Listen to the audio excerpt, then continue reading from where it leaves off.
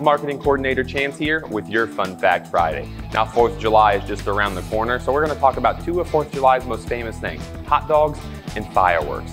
Americans are estimated to eat 150 million hot dogs on 4th of July, which is only a small portion of the estimated 7 billion to be eaten this summer between Memorial Day and Labor Day.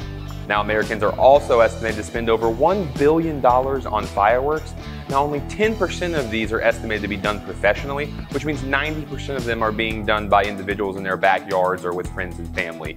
Now, this leads to an estimated 13,000 injuries a year regarding fireworks. So if you're going to be using fireworks this year, make sure you plan ahead, you stay safe, or just sit back, watch, and let the professionals do it.